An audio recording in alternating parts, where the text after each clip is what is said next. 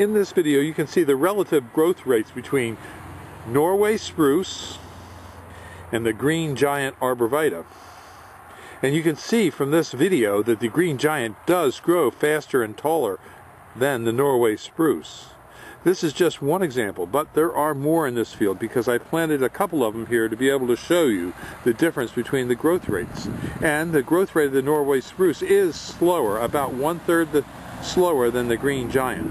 Both are great for screening and buffering. However, if you have a lot of deer, you really want to go with the Norway spruce. The Norway spruce will lose some lower foliage as it gets older. The green giant usually keeps more lower foliage, so that's why the green giant makes a better screening tree. Plus, the green giant will stay a little bit narrower than the Norway spruce. If you have any questions about growing trees and what would be great for your location for screening and buffering, give us a call at Highland Hill Farm. We are located on Route 313 in Fountainville, PA, and we have thousands of trees and shrubs for you here at Highland Hill Farm.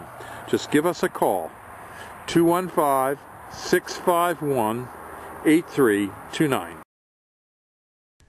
Is your neighbor's yard so unkept that you know he collects mold, spores, and fungi? If so, you need green giant arborvitaes.